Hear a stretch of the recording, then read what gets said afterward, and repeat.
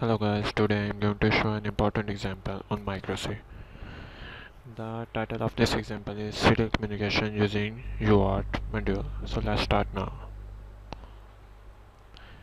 Here's the example. Let's start. First we declare the UART RD variable. This is a character type variable. And next we make an array. And next we create an I-type integer variable I. And next, this is a void main. As everyone knows, main is a parent function of all functions in C language, as this code is in C language. And when we need no return variable, then we use void. Here we set the baud rate, delay. Here we give the delay. And next we declare the TSP as output and give 0 to that port. UART write text start. First on start, when we run the program, then start will declare on the screen, will show on the screen. And here next, this is for carriage return, and we use 10 for that. UART1 write, UART1 write 13. This is for new line. Carriage return means it when we press any key and after run that key, the result will shown by that key, and it gives control to that for press next key. Here is for infinite loop while one. If you are His if statement, if you are data ID, if we press any key, then if data is received, it will read that data and assign that data to UART or the correct data variable. If we press A, then first LED will on. And next, here new line, we will move to the new line and then carriage return, and one will output on the port B will be 1. If we press B, then second LED will be on, and here is the same procedure. And 2 is the output on port B. If we press C, then 4 is the output on port B. If we press 1, here's the next if statement. If we press 1, then 1 receive will shown on the screen. UART1 write 13. I will show you output on Proteus also, and also show you how to run a program and how to make a circuit of that example.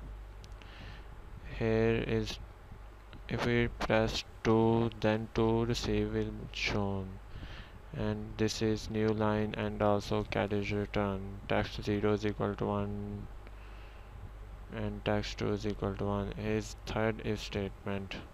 If text 0 and text 1 is equal to 2, after that last LED will on, and this text 0 1 is equal to 0. Again it will assign 0 to that we pressed UART1 write and send data via UART. This is to end the array. Now we will move to the Proteus to make the circuit of that example.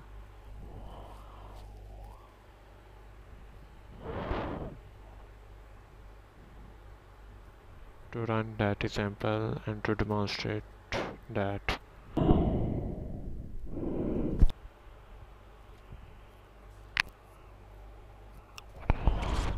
Now we are here. First move to the pick tools and then pick out your pick 16F877A.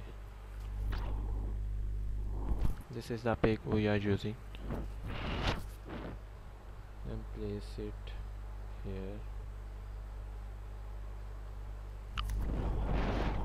And next,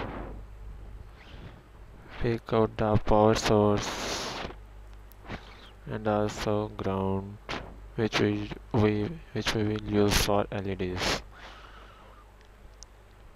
And next, pick out the virtual terminal and place it here. pick out the LEDs, sorry, animated LEDs. We will pick out red. We will use 4 LEDs.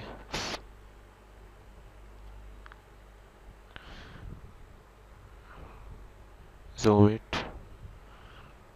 one by one, attach to there. We will attach to there.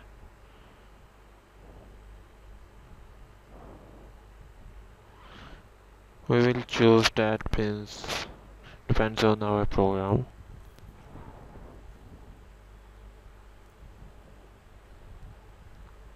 As we are choosing port B because in program we use port B.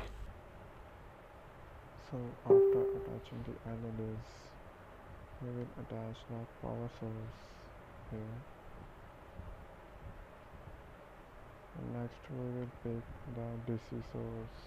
Here it is. Here it is.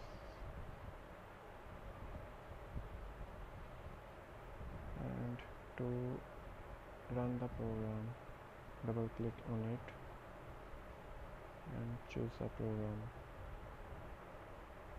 This is our pick that we use, and this is the frequency.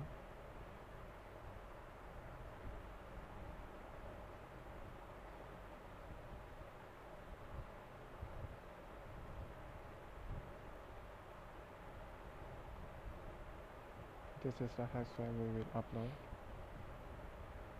Unfortunately, my Proteus is not working correctly, so